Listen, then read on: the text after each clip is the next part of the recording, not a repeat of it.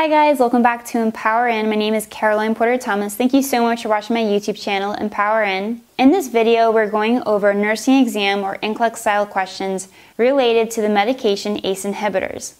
So we've already posted a few videos. Don't worry if you missed them, just look below in the description section and I'll put the links to those videos that have already been posted. So without any further ado, let's get right into the question.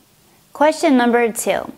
What does ACE and ACE inhibitor mean? A. Aldosterone converting enzyme. B. Angiotensin channel enzyme. C. Angiotensin converting enzyme. D. Adrenergic channel enzyme. When you encounter questions like this, hopefully you'll recall little prompts that you created during your studies to arrive at the correct answer. I remember that an ACE inhibitor works by causing the blood vessels to become enlarged or dilated, and thus causing a reduction in blood pressure. So I would link this to the answer mentally first to B or C, because I see the prefix angio, so I would think blood vessels. Now the correct answer is narrowed down to 2 instead of 4 choices. This is a common medication and one that you might have repeated on numerous occasions to explain to your patients about how ACE inhibitors work by changing the blood vessels with converting enzyme. This works for me and maybe it will work for you also. The answer here is C. ACE in ACE inhibitors means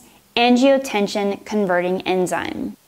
Alright guys, I really hope that you enjoyed that question going over ACE inhibitors, and I hope you learned a little something. So like I mentioned before, make sure you stay tuned to the channel because we're going to be uploading more videos very soon. So alright, I'll see you guys in a little bit. I love you. Bye.